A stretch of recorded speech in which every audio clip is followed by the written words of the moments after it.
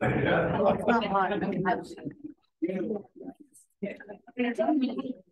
Natalia to hop on. What? Tell Natalia to hop on. She's not on here. The workforce one.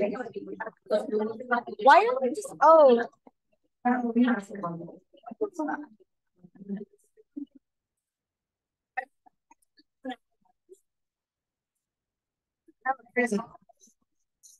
Oh, when you test the mic, go over there. Don't test it over here. Yeah, test it over there. Be careful with the cable. Be careful. And it's also not going to be the full sound. Chair. Or you have to yeah, it's not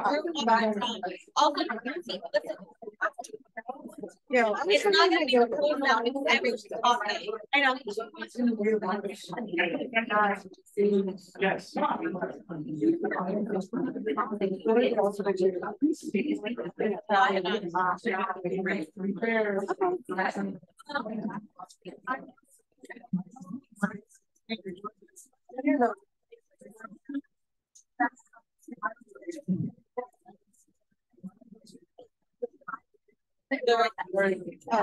Testing 1, 2, 3. Testing 1, 2, 3. Testing 1, 2, 3.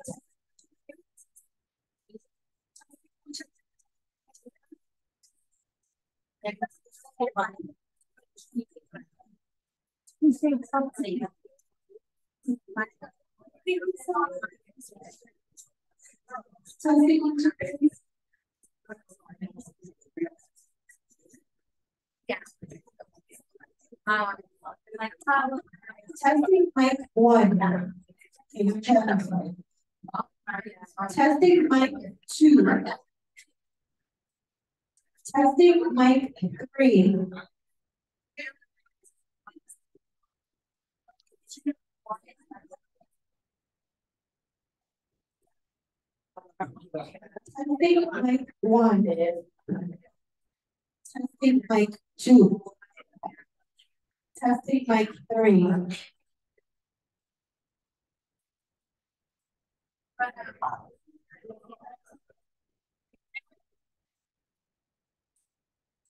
mic 1. Testing mic 2. Testing mic 3. Testing mic 1. Testing mic 2. Testing mic 1. Testing mic 2. Testing mic 1. Testing mic 2.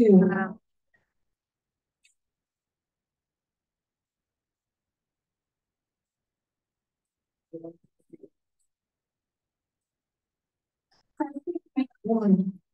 Testing mic 2. So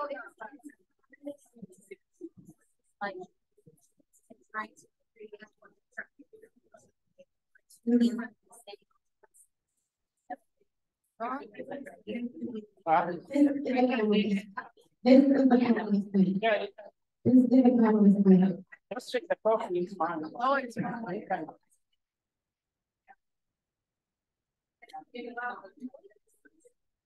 This is the panelist mic.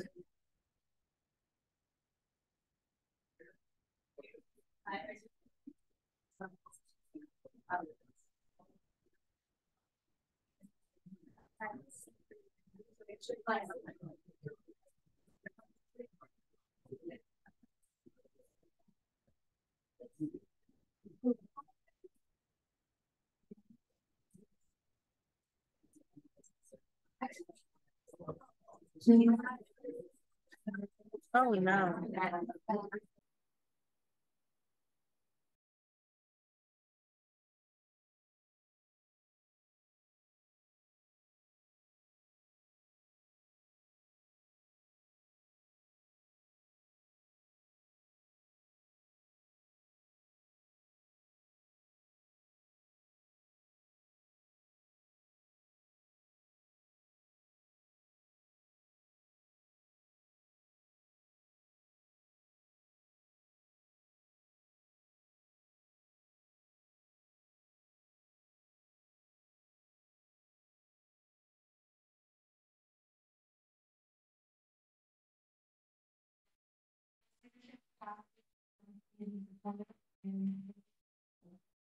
We go by trusted relationships with agencies and environmental organizations to provide training opportunities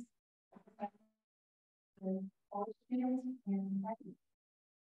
Our current partnerships include the Colorado Wildlife, U.S. Forest Service, U.S. Fish and Wildlife Service, National Park Service, and the Bureau of Reclamation. Currently, the demographic makeup of most U.S. environmental organizations does not reflect the country as a whole. So I'm very happy to have our MANO alumni here. I'm going to pass it over to our moderator, but just to introduce you. On the right-hand side, we have Daniel Lopez Sales, Melissa Martin del Campo, Natalia Romero. The moderator should be as well. Thanks.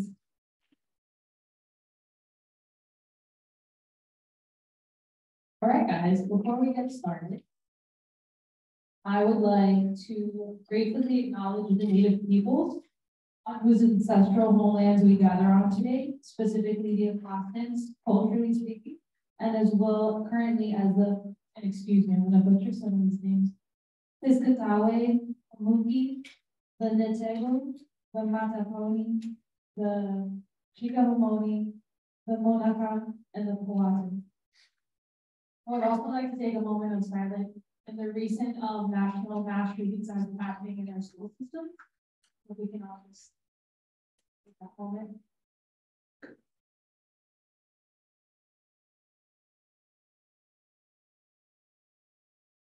Thank you all. All right, let's get to it. All right, I'm Shri Soares Burgos, going to be your moderator today.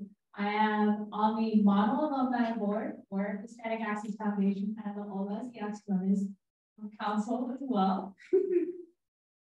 And we're going to start it off. So Daniel, if you don't mind giving a little intro about who you are, and then we'll just pass it on down.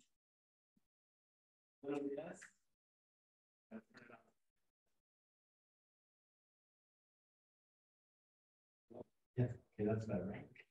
All right, well, buenos días. My name is Daniel Salas. I'm from Rio Valley, California. And I'm over here in LA, and currently I work at the University of prevention and fitness.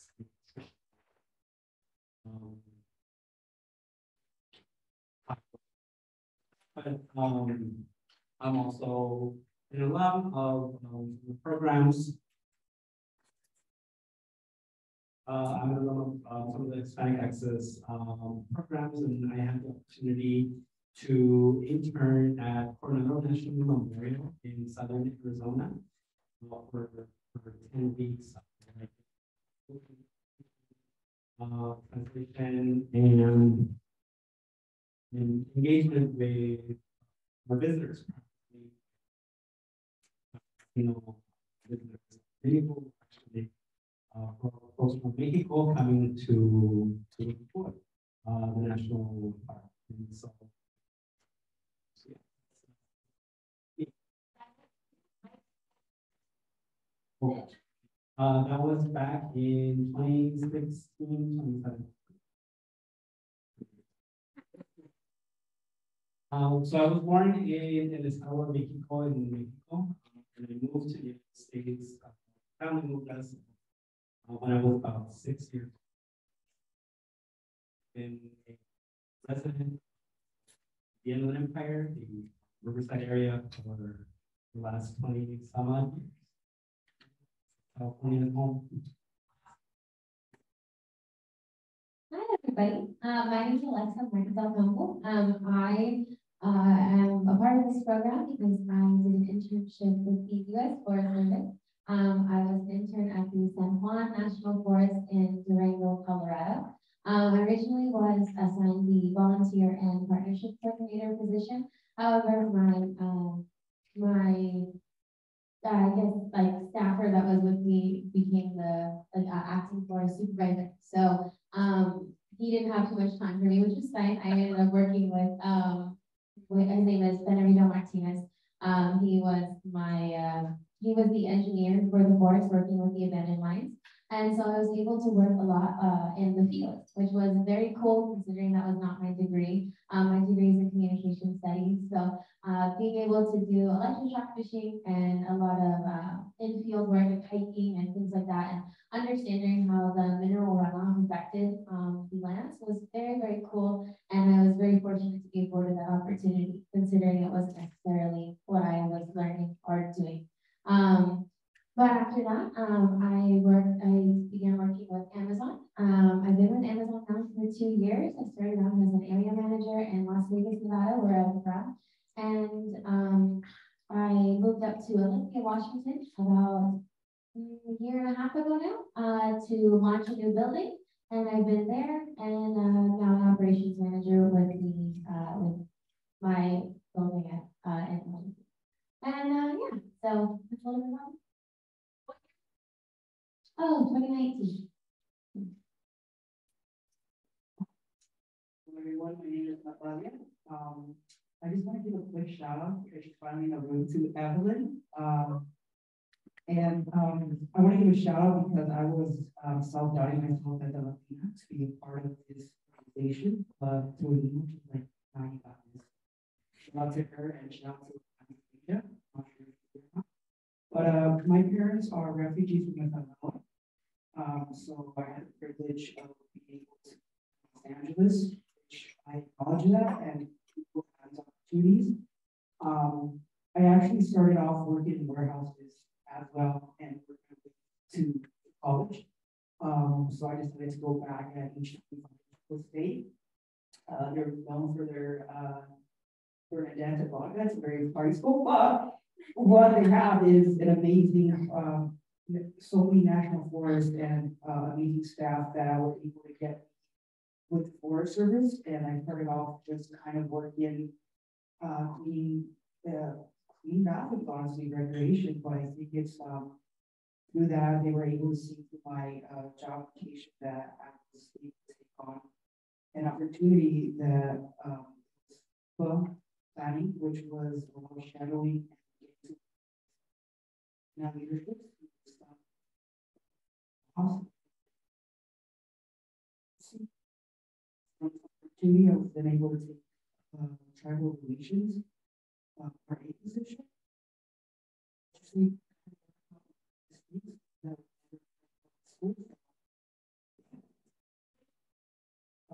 Fall 2021 and then summer 2002 with tribal relations. Different organizations, I feel like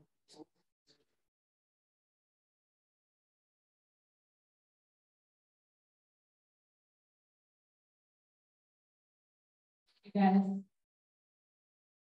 Okay, let's get to it. Oh, by the way, I was also an intern in 2017, which feels like forever ago, for the National Wildlife Revenue System for the communications. It was a year-long program. I love it. All right.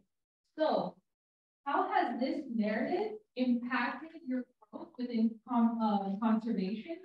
Specifically, what I mean by that is like historically, the decision-making process in the field of conservation has left diversity and vulnerable like communities out of this conversation.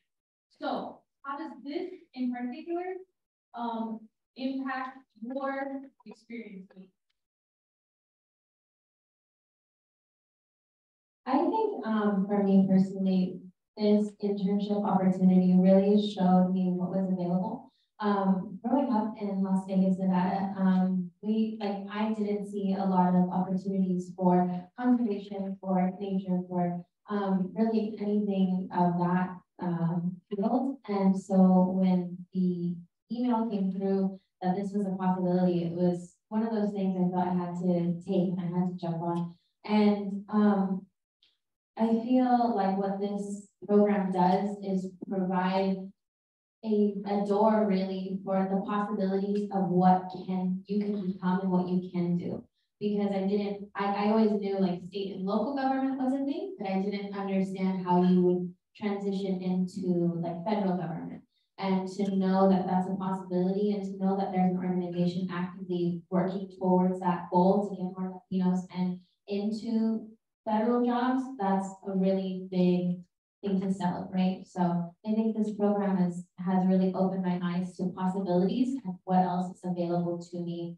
Because growing up, sometimes you think, oh, it's just, I get a job with a big corporation and I work my way up the corporate ladder and that's my life, right? Like that's where it begins and that's kind of where it ends.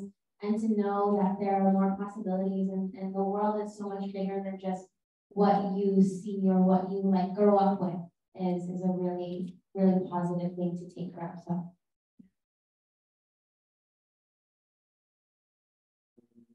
So I'm going to switch between Spanish and English, pero parte de lo que pienso que es importante tener programas como este es tener caras familiares en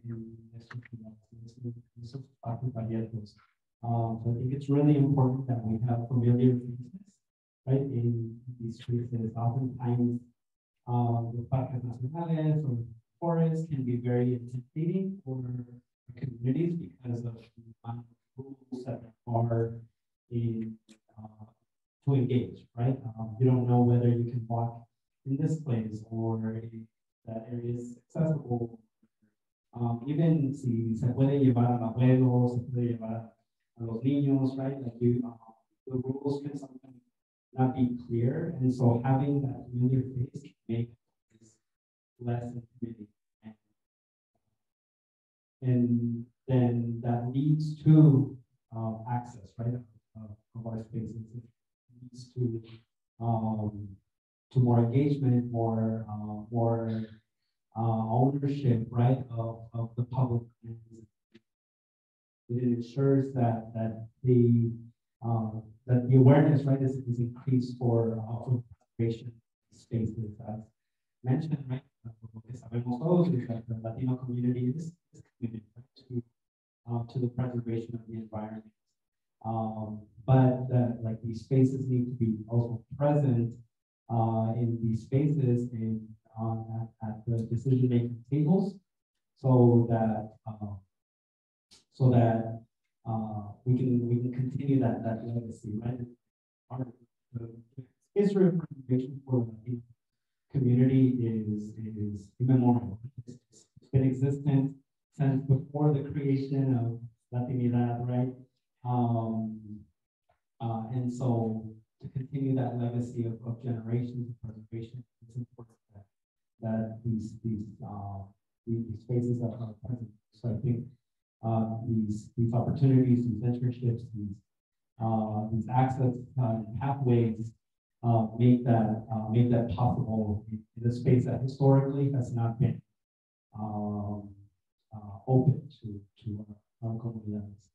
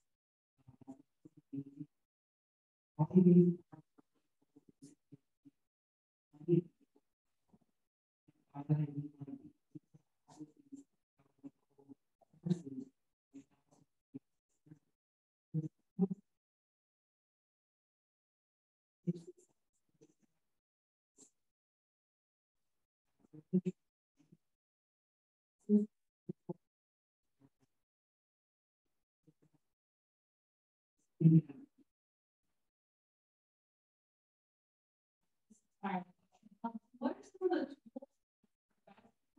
personal level that these experiences have provided you, or at least guided you towards? Is that mental health thing so true, like in this aspect?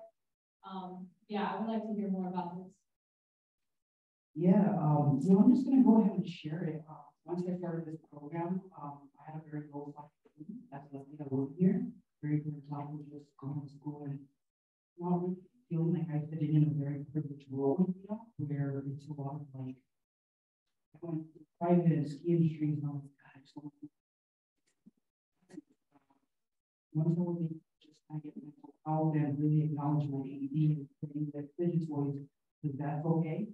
And just being happy with being there and other tools like learning how to keep your feet on the ground, you know, take it day by day, not forgetting when you come from there, you know, because that and also funny and like it's true because when we get into like a government position, the bureaucracy, where people are just kind of looking way up the ladder, they kind of forget looking down, you know, so that's what, yeah.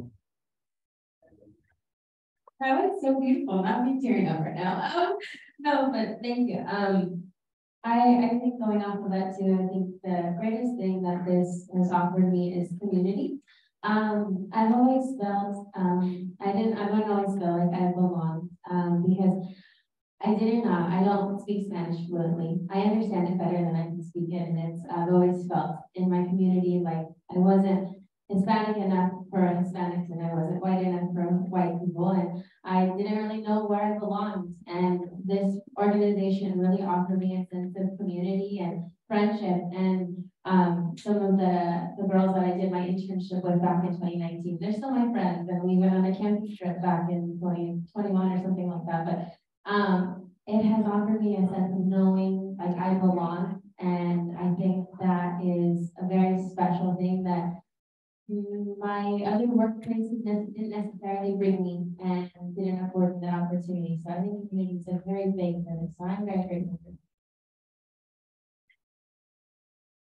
In terms of like professional skills, right, that I think these spaces provide is oftentimes, you know, students like come out of university with theoretical skills, right? Like you learn how to process information, but oftentimes lo que falta es aplicarlo, right? Like being able to apply it. So like these internships allow, these programs allow people to get their hands dirty, right? And like learn like the actual process of what it takes to get a sign, right? Like a simple sign saying like this is so-and-so park, and like these are the people of this area, and like this is why it's geologically important, right?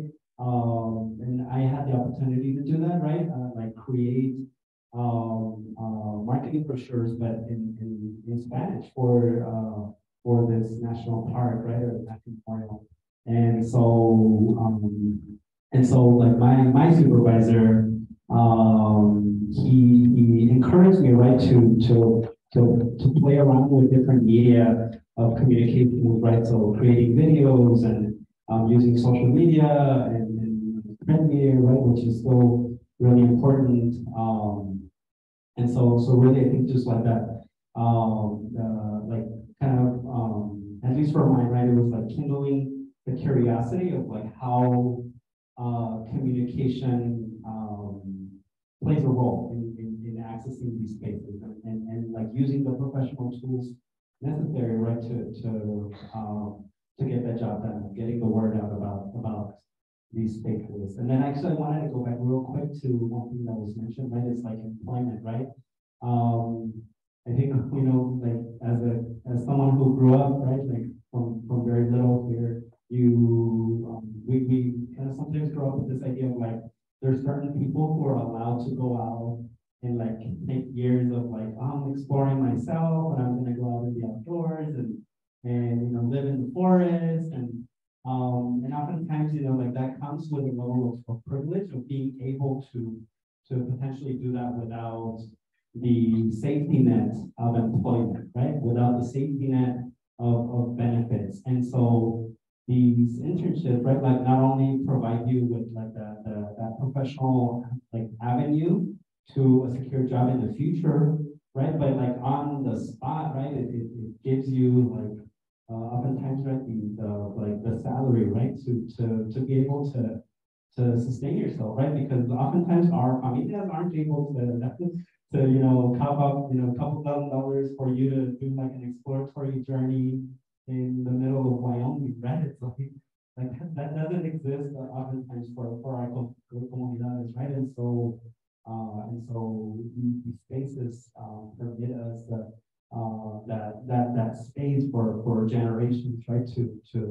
Of young people to explore and to find that purpose, right? And to find that that next step.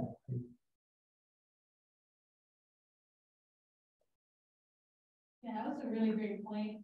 I definitely could have not taken the internship had it not paid not only like for me to be there, but give me a housing stipend, a travel stipend, a plane ride to get there and back. My family thought I was crazy. They're like, you don't even know these people, but my greatest feedback I still have all the time is the community, and to the random roommate that gave me Ashley and Perez Rivera. It's still my friends to this day. We actually just went to Puerto Rico last week and met with other half like interns and like LTC people. So it's always such a great pleasure to meet the groups that it brings together around the nation. It's every time I travel, I'm calling Evelyn like, who's in town? I'm about to go to Texas. Who can I meet up? It really is such a great community that they've created and continue to sustain on both a personal and professional level. Okay, let's keep on going. We don't need to shed tears. All right. So in your experience, how have the barriers of access you or your peers encountered in your pursuit of a career with the federal government or elsewhere? So even if it's not you, you can speak about it with other interns or other people, because there are multiple internship programs that are affiliated with federal and state agencies that does have a relationship with. Oh yeah, I can totally repeat it. I know it was a little. So what are some of the barriers that you might have come across, or maybe some of your peers have come across in pursuing the careers within federal government or even like state agencies? Pretty much like in our field, right? Whether it's in conservation, archaeology, like communications, but overall in this field that we're all talking about.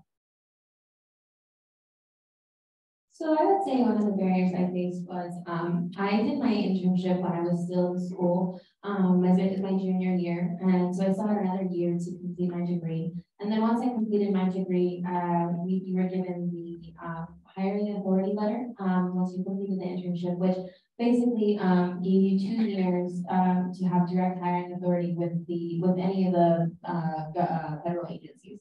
And so that was in 2020 that I got my letter, and then COVID hit. And so, I was given the letter, and time didn't really permit for like the opportunity to go and dive into that.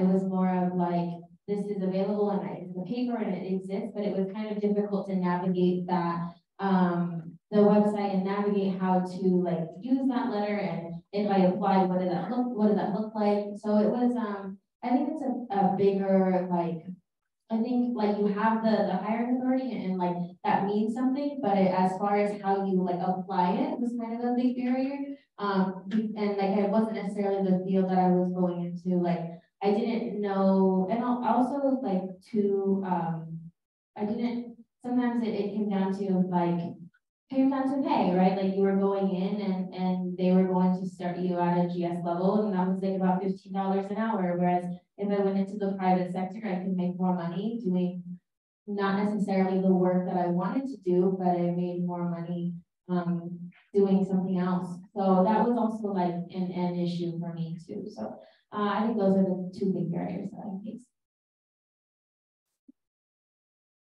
Yeah, I totally agree with you. Just inflation in general, having to live in some of these places is very expensive.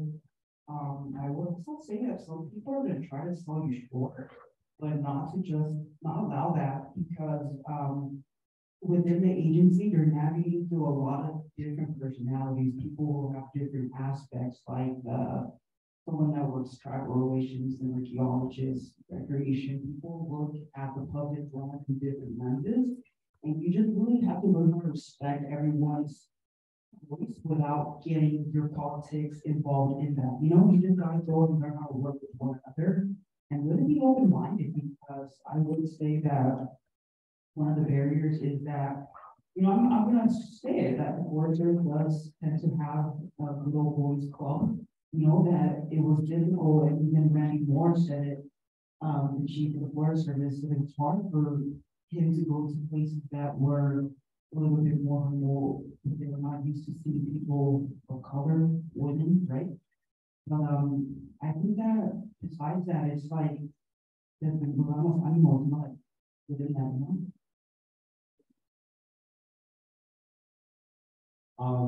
I think one of the challenges on my end was a little more practical, but it was, if you work for the federal government, you understand is the long onboarding process.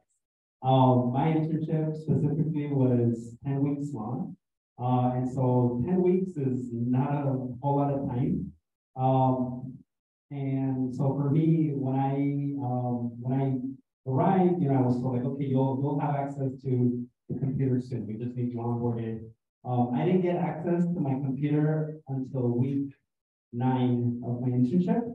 And so in that time, luckily, my park had a non-official computer that I was able to use to access email and you know, do all the things, right? But you know, that onboarding process is just ridiculously long. And so it definitely, at least at the very beginning, right? Like we're just kind of like waiting, like, okay, is it gonna happen today? Is it not gonna happen today? So at least on my end, right? Like that was one of the biggest things with the onboarding process. So if we can work on the onboarding process, please. Let's get that figured out. Okay, no funciona. Yeah, I think it's I didn't personally experience this, but I know a lot of my colleagues and folks currently in the federal government, right, either in Park Service or National Forest, right, is most professionals seem to have like lack full skills to engage with Latinos in the outdoors. Like people forget how to talk to other people who don't look like them. And for some reason, they just have this like they just want to ask you questions, right? That just sometimes don't even make sense, right? But like I think there really does need to be this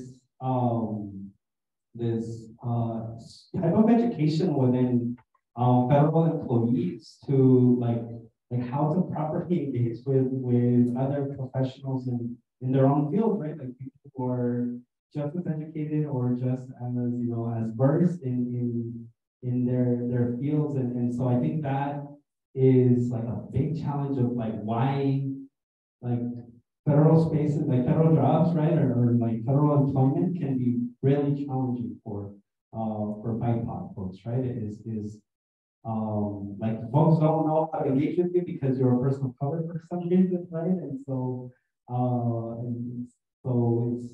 it's really about like how do we make these spaces you know, I understand, right? Like yes, like I'm a person of color, right? But that doesn't mean that I'm like 100% like totally different, right? From what is currently happening, right? And so yeah, I think it's really just like let's also work on educating our federal employees to engage with BIPOC.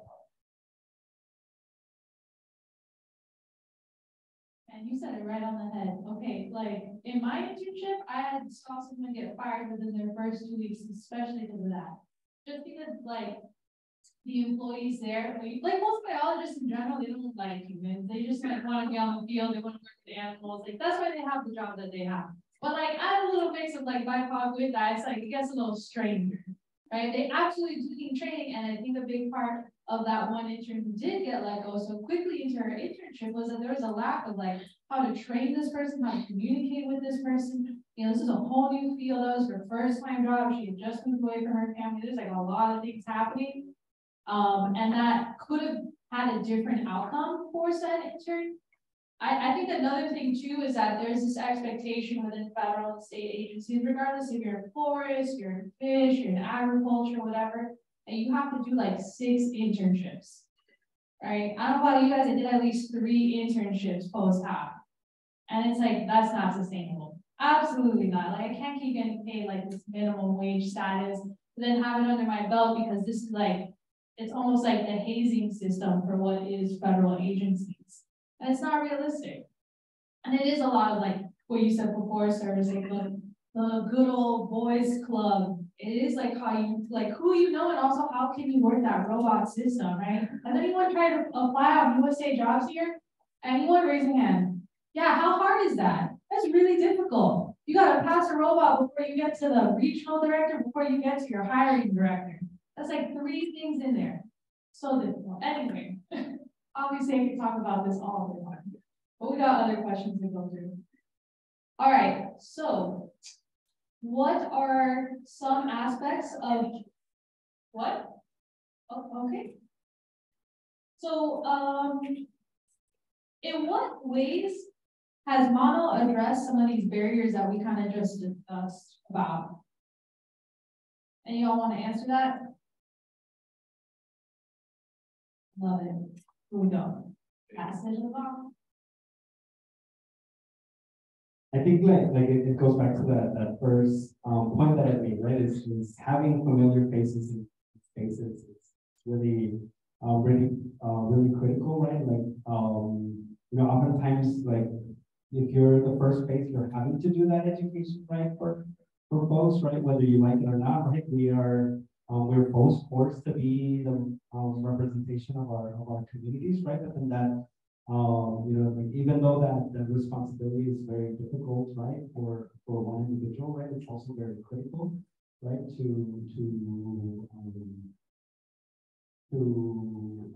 you know, change that narrative, right, within federal spaces, and so federal job spaces, right, to get people from here, right, that like, yes, we're here and we're interested in these types of jobs, and we're interested in making these spaces accessible. I think MANO has done a really great job, right, in putting folks right in places where not only they can have long-term employment, right, but then be that bridge, right, to then support that next generation of interns, like the next generation of professionals. So I think just right off the bat, I think that's one way that MANO has really just advances the space, right? And being able to bring in these diverse thoughts and understanding that our community, they recreate different, right? Like parques nacionales, like in Latin America, are very different than they are here in the States and in the US, right? And so, like, how do we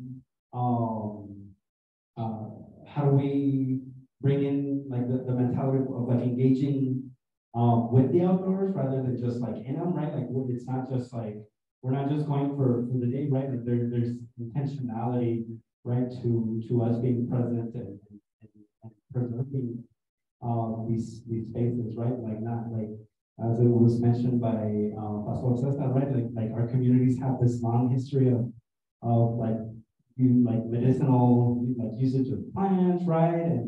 And engaging with the animals and the plants and the mountains and the cerros, right? Because we're intertied, right? And so like I think like one of the ways that MANO has been critical is just starting to change that perspective of that we're not just going out for the day like it's Disneyland, right? It's like these are spaces that we're like intimately connected to, right? So that require both our understanding, but also us to engage with them in a different way, like not just as like as a playground, right, but as like true care keepers. I think MANO has done a good job of this through their continuous emails that they send about different opportunities that are available. So I think whether it is like federal positions, they also do a really great job of partnering with the nonprofits and other coalitions that exist within the conservation field. And I personally love those emails because I love to see like what's available to me, where they're at, like if this is something like, and it really kind of even opens it up further because it continuously shows more of what exists. Like, and it's not always just the same thing. It's a lot of variety and for various positions, whether it be like biology or communication or archaeology, like it's so vast. And I just thoroughly appreciate that piece of it because it really does make a difference. And, you know, whether it's you personally or if you're able to send that to another person, right? It is getting to the right audience and it is getting to the right person. So I think that's a really big piece of the success that MANO.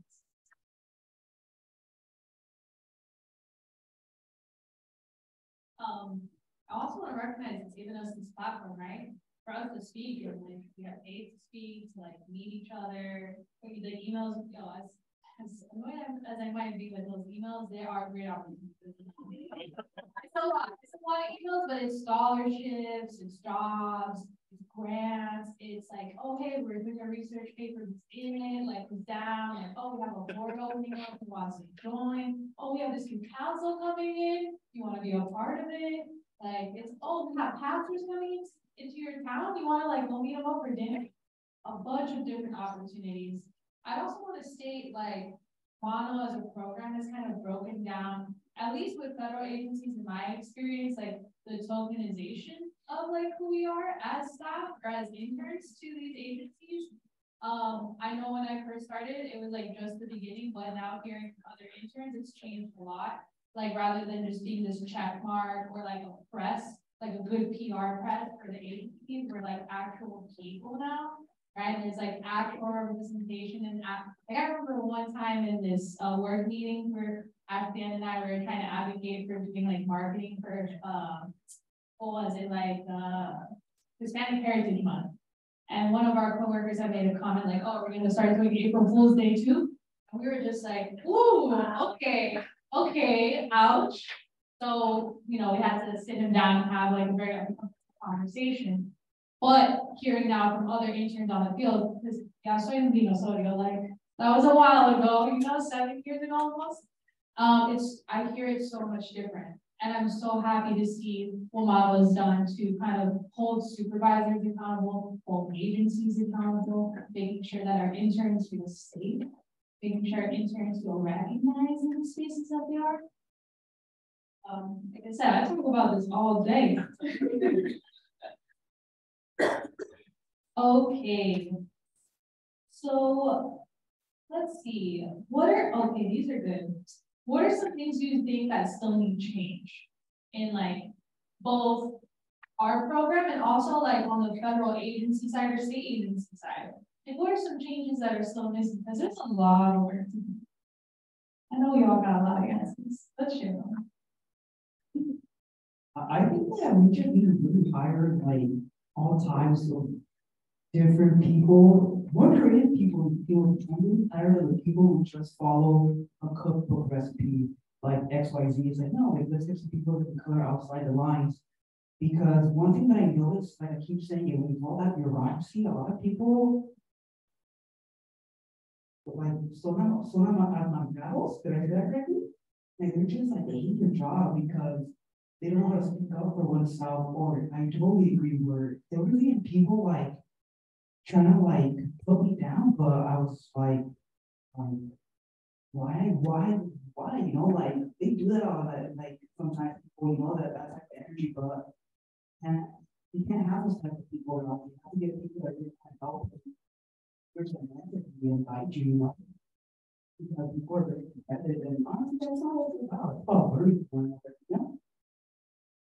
Yeah, I'm kind of piggybacking off that.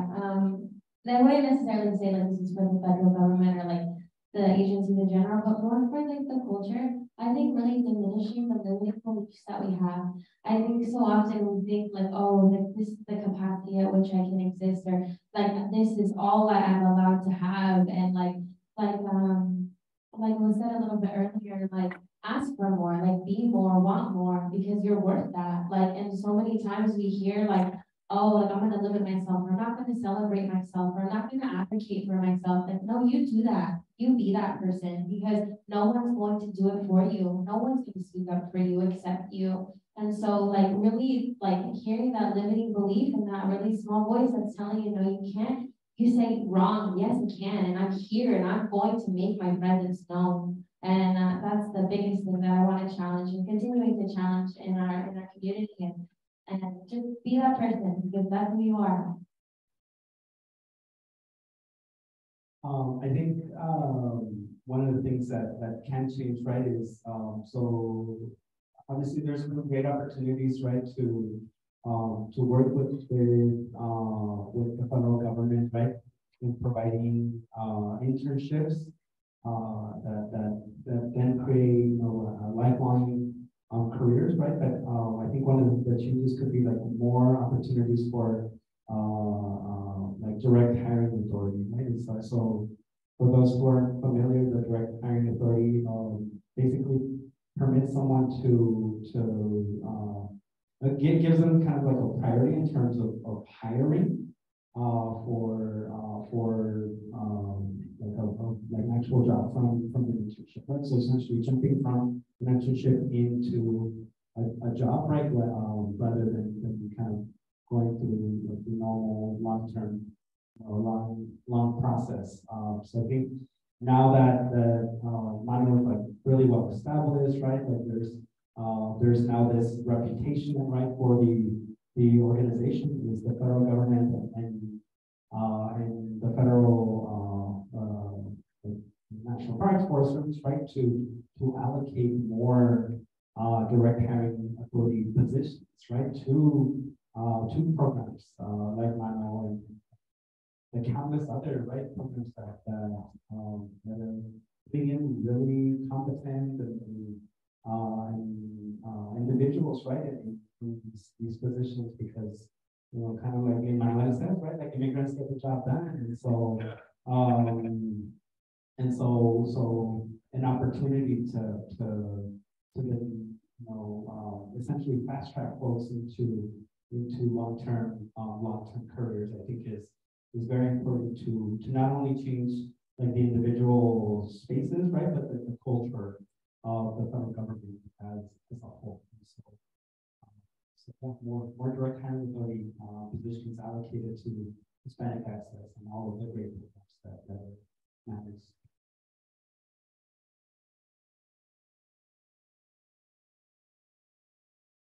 Actually, a really great point to that. I know we have a lot of people like online around the field, but how many people's like internship or direct hiring authority was affected by COVID? Raise your hands. Oh, just me? Okay. Oh, George? Cool. Yeah, there's some other folks probably online, but a lot of us couldn't, and they still like didn't come up with a solution for those that kind of missed that 2-year span that we were allowed to use it, because COVID was like 3 to 5 years. I don't know, it feels like forever now. But that's a really big point. I also want to mention like having full representation that is the diaspora of Latinidad. I feel we're missing a lot in terms of like Afro-Latinidad and Asian Latinidad on the field. I'm very fortunate for the work that I get to do. I know a lot of us are, but we definitely need to use our privilege to speak up for other people who are still trying to get into those industries or into them, right? So this is like the space for us to do that in the ways that we can. And anytime you guys have feedback or ways to help with that, please feel free to email out. They're so responsive. I know they are, because I email them at least like 5 times every day. And we have like 4 different communication platforms that I enjoy this as much as they have. But it's a little bit. All right, let's take on a little brighter note. I kind of want to know what each of yours like aha moment was in your internship. And then we're gonna like open up Q&A to everyone. But just as an example or more of an explanation, an aha moment is the realization like, oh, this is where I'm supposed to be, or like, yeah, like, oh my God, I get it now. Or, ooh, yeah, I'm in the right place. Like, it could be, anything, kind of like valid like any type of worker. And I don't want to say his name out loud, but my first mentor was awesome. He told the best advice. He said, well, Nat, he's like, people like to think they're more important than they really are. And I'm like, for real, like, like after that, I just, you're gonna come across an interesting personality, but I feel like part of my job was being a part-time therapist, so people just tell me their problems. I'm like, aha, like, they're just all like kids, honestly, adults. Like, it's pretty funny. So yeah, that was my aha moment. Like, I don't believe that thing. Well, there's no such thing as fake it till you make it, but some of the people really did fake it, man. You're just like, ah. Love that. I would say the entirety of the internship was kind of that for me. When I got the email originally, I went through the list of the places and I saw Durango, Colorado, and I knew my whole heart that it was mine. I didn't know how I knew, but I just knew I was meant to be there. And I applied and I didn't get an interview. And I was crushed. I was like, God, how could you do this to me? I know this is mine. And I was like, okay, well, guess not. And so then I just kept applying to different internships and I kept getting told no. And finally, what funny enough, it came back to me. They said, oh, we have an internship that I want you to apply for Durango, Colorado. And I was like, I don't know if I want it anymore. And that was just the ego speaking. But I did a facial interview and again, I got it. And so I think for me, like it always felt very true to my heart what this was and what this was going to be. And I didn't really understand what it would grow into, but to see what it has become and to see that it has led to this moment is a very beautiful thing. And so I think that aha moment is just, it can be from the very beginning and just knowing that and trusting that is very valuable. Well, it's funny, I got that interview, but I did not get that position. When you and then I was like, oh, they're like, you have to know, like seriously. And then I was like, chill on that, like, yeah. So shout out to Alex, man. She's like, man, just do it. The pequeños del mundo. For me, I think it's gonna be a little one. Get to my opinion, but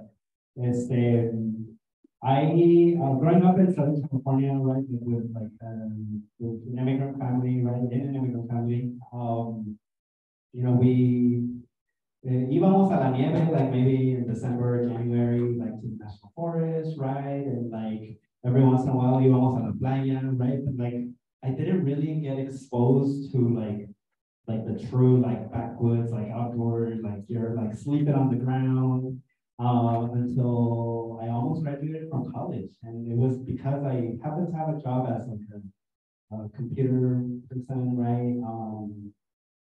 And one of our bosses was like, hey, I organize, like I go hiking and like to all these places, like, do you ever want to come? And so I was like, yeah, let's go. And we would do 10, 12 mile hikes. And we'd leave work at like 8 p.m. and to like camp out for like 2 hours to then be at the trailhead the next morning at 2 in the morning, 3 in the morning, right? Like it was like wild stuff that I'm like, I don't even know how my body did that. Like, my body now. Pero so like I didn't really get exposed to like that type of the outdoors until like much later.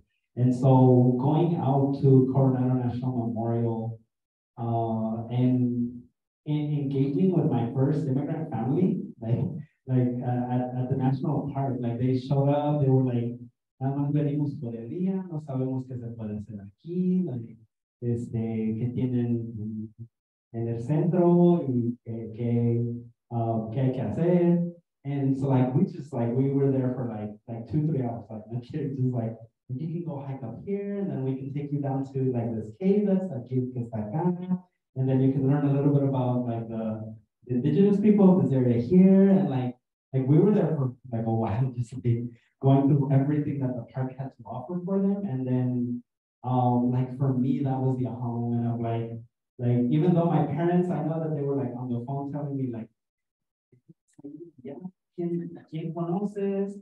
Y and like, it's like, you know, they would tell me the stories of like what could potentially happen to me in the middle of the desert, which probably maybe was true, pero también like it dispelled this notion, right, that these aren't spaces for us, right? It told me like when people showed up, right, and like they had questions and they were engaged and they were interested in learning, like it told me like other people like me want to be here too. Like other people who look like me, who sound like me, who eat the same foods that I do, right? Like they also want to be here. And so it is now my responsibility as someone with that knowledge to provide them the same experience or better than what was provided to me, right? Like passing that forward to ensure like that they want to come back, right? Like that they see themselves in these spaces and that they see that their point of view is valid, right? Like regardless of what everyone else thinks, is for me that was the home, like I belong here, right? Like I know my family's scared. I may be scared a little bit too. Pero like vale la pena because like we've been here for a really long time. We're gonna be here for a very long time. And so mejor you know, become embedded, right? And to change the culture for our benefit than to endure living on the edges. Good.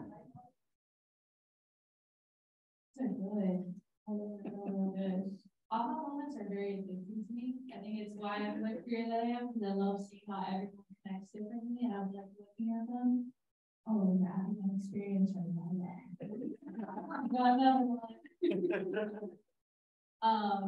But mine was definitely, Ashton and I were really lucky to be at headquarters for years. We traveled every other month, and we happened to be at John Hines National Wildlife Refuge in Philadelphia, and Lamar is great, like, dude there. He's African American, like long dreadlocks, and like the community he built there. Like we're literally walking the fields, and it's not even like a great national wildlife refuge. It's just like a wetland with a bunch of trash because it's Philadelphia, you know. But but the community he created was absurd. We like had a group of like Muslim people praying there. We saw this one girl, she's wearing the blue goose. So I don't know if you guys know, but the blue goose is the main symbol for the U.S. Fish and Wildlife National Wildlife Refuge System. She takes off the head of the goose and you see like acrylic nails, like lace front wig, like full makeup done. I was like, oh my God, this girl looks like someone like I grew up with in Miami.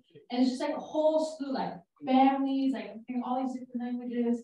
And like I'm teaching archery to all these kids, even like an abuela was there. I'm like, oh God, this is exactly where I want to be. This is my aha moment. Like this community, oh, I'm gonna recreate this where I live. It was so inspiring.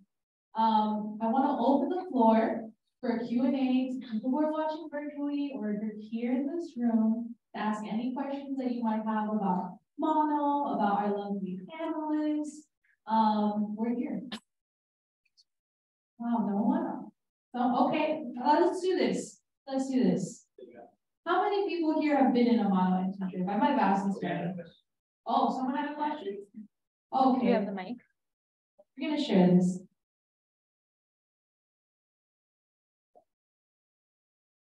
Thank you so much. Question for you.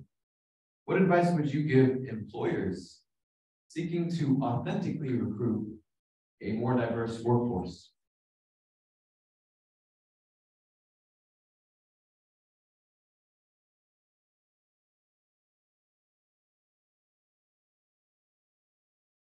I would say be passionate about what you're actually advocating for. And I know that may not be natural and that may not come naturally to everyone who's doing that, but for me, I feel like authenticity is very, very valuable and very important. And for people who can spot authenticity from a mile away, you know when you're doing it solely for the publicity of it, and you know when you're doing it because it's who you truly are. And I think that if you're in a role of leadership, that has to be at the forefront of your operation, no matter what you're doing. Like, you really shouldn't be a leader if you're not going to think about how diversity affects others. And so I think, like, really sitting in that truth and understanding the impact and the overall, like, influence you have in that role, like, be true to that. And if you don't understand it, like, go out of your way to understand it and really mean what you're saying. So, and if you're not, then reflect on that and ask yourself why, because a lot of this is just really, it goes internally and understanding self. And if you're not willing to look at that piece, I don't think you should be in that role. So sit in your authenticity. I have two things. So first one is patience, right? As mentioned previously, like if you you know, there was an intern who was dismissed 2 weeks into their internship, like they probably don't even have the time to learn everyone's names by then, right? And so patience for someone who probably never have experienced spaces like this, right? Is someone's like just like literally starting from scratch to understand the plethora of opportunities that are available, right? So patience with the folks who are coming through your doors, right? The other is Google. Google stuff, right? Like you don't have to rely on your one like person of color employee to teach you everything about somebody's culture, right? Like there's like you know like get kind of step go out of your way to learn about people's heritage, about people's view of the world, right? And actively engage with the community, right? That you want to see in your spaces. I would have to say that they need to start recruiting more people from community college. There are a lot of great people who don't have an opportunity to attend a 4-year.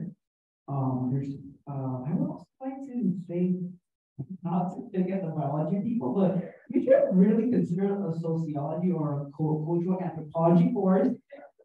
Because these people were trying to like, oh, have you watched Gogo? Like, what are you talking about? I would watch no, like, you know, they're very brainwashed by the media sometimes. They're trying to like get that onto me. And yes, take this with theology club.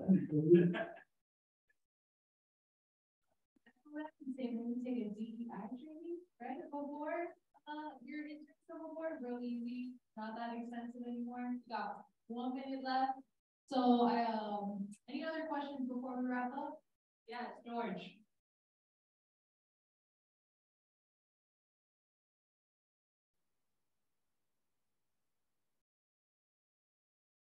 One minute left? Yeah, go for it. Oh man, so here's the thing. 2 minutes, okay, I don't think I can finish 2 minutes. So a lot of times when I got those emails for Cafecito, I couldn't take those meetings because I was out in the field working. But you know, sitting here listening to your experience as a MANO alumni, experiences that were immediate to me, I couldn't sort of help but think about, you know, interns in sort of the broader sort of capitalist framework. And I took notes, you know, for all those days that I wanted to join the meetings.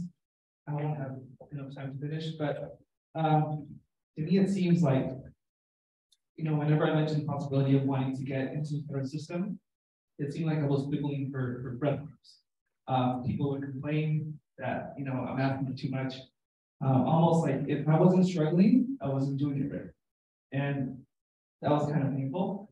But I know there are practical limits to what HAP can do and where HAP can sort of get us. My question for you all is, what do you think is a clear course of action to get more Latinos into the federal system so that it doesn't seem like we're, you know, just breaking even, like we're actually making strides to work our way to work with Forest Service, Fish and Wildlife, etc. We're gonna read the mic. Yeah. That's a good question.